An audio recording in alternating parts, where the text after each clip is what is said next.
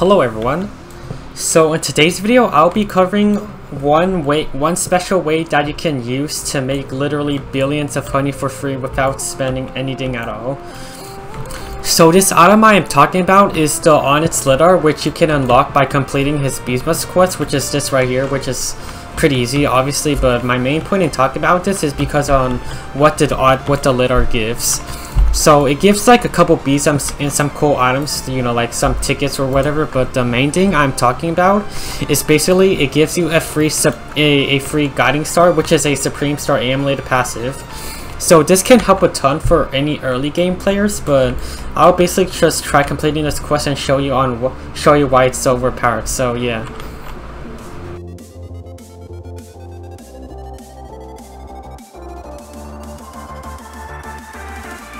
Okay, and I finished with this quest, and it took like 2 seconds because, like, you know, test run was OP. So yeah, anyways, let's do this. So let's turn it in. So yeah, I don't really care about any of these rewards, but my main point is by using this Onett lidar.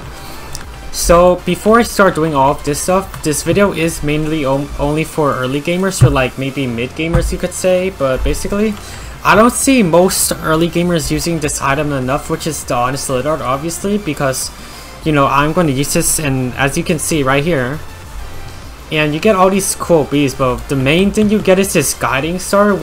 Okay, so like I said before, like this video is only important for early gamers, mostly just because they're a mixed hive, because if you're like a red hive, then the only guiding stars that can really help you are in red fields, such as like, you know, strawberry and stuff. And if you're like in a blue hive, then you know, just like the same stuff. But why the guiding star is so good for early gamers is because of what it gives. So I can quickly pull this up right here. So you get a multiplier of 2.5 capacity, and the same thing for convert rate and pollen. And I do not see early gamers using this thing enough. And the cooldown is 8 hours, so you can use this 3 times a day, but that's 3 times a day you can probably make literally billions of, like millions of honey, if not billions, depending on what level your hive is. But I can quickly like literally do just a short boost and then see how it goes.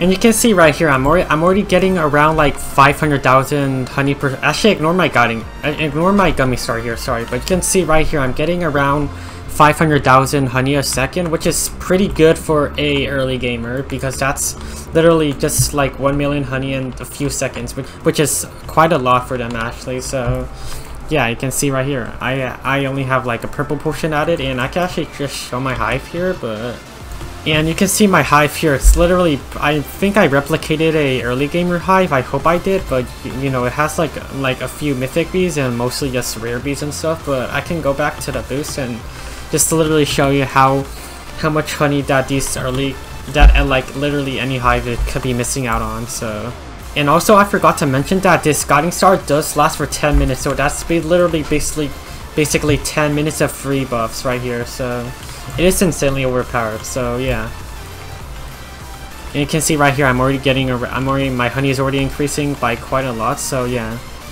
And that is basically just my video, and you can see right here, that's just literally a short video. I just wanted to let, like, you know, any early gamers know about this this guiding star. But yeah, that's basically it. And yeah, if you're an early gamer or a mid gamer, then please start using the guiding star, or sorry, the lidar more, because yeah, you're missing out on a lot of honey potentially. So yeah.